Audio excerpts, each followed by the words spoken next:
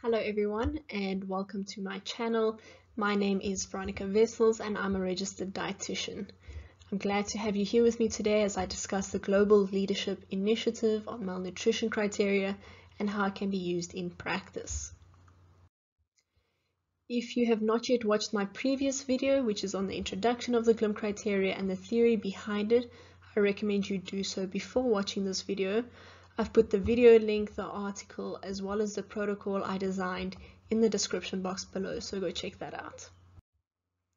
So I'm going to start this with a referral because in reality that's how we see most of our patients. We don't always get the opportunity to screen them.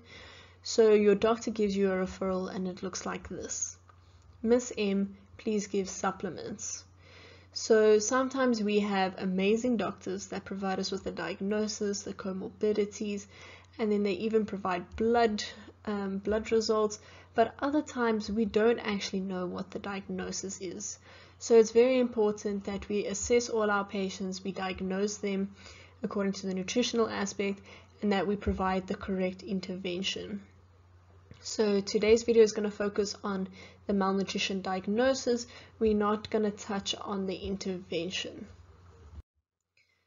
So recall the GLIM diagnostic scheme from my previous video where it shows the different levels in which we use to diagnose a patient for malnutrition.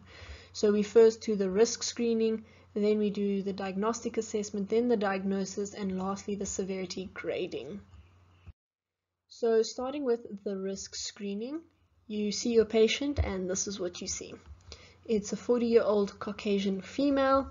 She had severe peptic ulcer disease, which resulted in her getting a Roux-en-Y procedure 1 month ago. Now, for the purpose of this video, I'm making use of the MUST tool to screen her, but you can use any validated screening tool that your department, your hospital, or even you as an individual uses. So there's 5 different steps to the MUST tool. We're going to start with the first tier, and that is step 1. So when she hopped on the scale, her weight was at 60 kilograms or 132 pounds. When we measured her height, it was 1.6 meters or 5'3". So that gave us a BMI of 23.4 kilograms per meter squared. Sorry, so according to the BMI classification, that classifies her as normal. But remember, it's not always just the weight that we need to look at. So that is why we're going to move on to step 2. So step 2 addresses the weight loss score. Sorry. So that to me is a lot more important than her actual weight. And I'm going to underline here that it's important that we look at unplanned weight loss. So if she has been trying to lose weight, it's not as important for us, whereas if she has lost the weight unintentionally, then yes, we are concerned. So she reports that her weight on the day of her Roux-en-Y bypass was 66 kgs or 145.5 pounds. Her current weight is 60 kgs or 132 pounds, so that gives her a weight loss of 9% in 1 month. Now, when probing further, she said she has lost 5 dress sizes in 1 year, and she has continuously been losing weight for the past 3 years. So, by making an educated guess, we can definitely say she has lost more than 10% of her body weight in the past 6 months, so she can get a score of 2 for step 2. Moving on to step 3, this is the acute disease effect score. So yes, she may be acutely ill, but more importantly, she reports that she is avoiding food in order to avoid the dumping syndrome symptoms. Now, the dumping syndrome itself also affects the absorption of food, so both of those give her a score of 2 for step 3. Moving on to step 4, this is where we add up the scores from step 1, 2, and 3, which was 0 to 2, which gives us a total score of 4. So when you move to step 5, you can see that this means she is at high risk and she should be treated. So knowing that she is a high risk patient, we can move on to the diagnostic assessment. From the previous video, we mentioned that there's two diagnostic assessment criteria that need to be met, and that is the phenotypic criteria and the etiologic criteria. Now, in order for her to be diagnosed with malnutrition, she needs to meet at least one from each criteria group.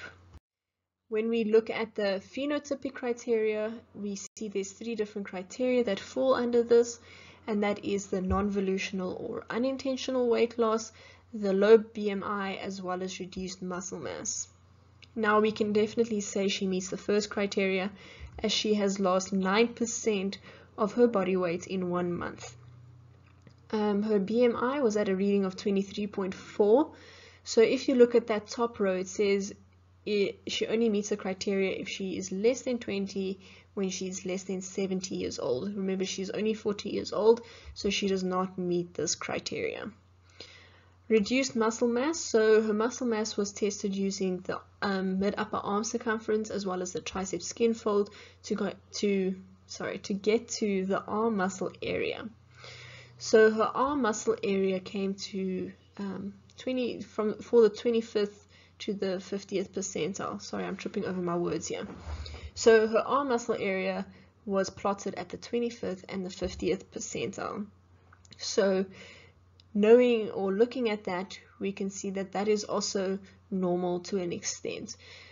Remember, we don't have a previous arm muscle area to judge, to compare to, so we can't really say how much muscle she has lost, but she definitely has been losing muscle over the past month, as she's lost 9% of her body weight.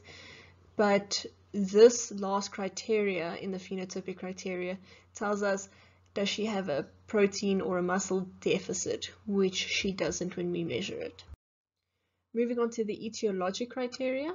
So yes, she does have reduced food intake because she's trying to avoid the dumping syndrome. She also has reduced food assimilation or absorption because of the dumping syndrome itself.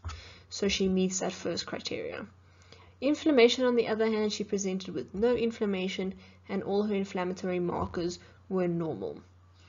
So now that we've looked at the diagnostic assessment, we can classify her as malnourished because she has met one criteria from the phenotypic criteria and she has met one from the etiologic criteria. So now moving on to the diagnosis. Remember, this is an etiology-based diagnosis classification and it's endorsed by the GLIM and it's consistent with those previously suggested by the International Consensus Guideline Committee, the AND or ASPEN guidelines, as well as the ESPEN guidelines. So these are the different criteria that is endorsed by the GLIM or endorsed by GLIM. And recall, she had minimal to no perceived inflammation and she's suffering from a chronic illness. So her diagnosis will be malnutrition related to chronic disease with minimal or no perceived inflammation.